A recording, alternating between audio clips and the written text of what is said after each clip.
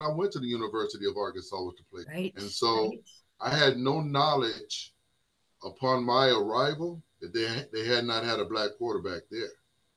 And then when I found out they had one in 74 or 76, that was Martin Lamont, and then he was there for 1 year and then left. And then it was another 10 years before I came. Huh. So it is historic in a sense. It's amazing to me that we had a program for 100 years and had not had a black quarterback there. Right. So it is what it is. And it was Yes. a great opportunity. It was a great experience.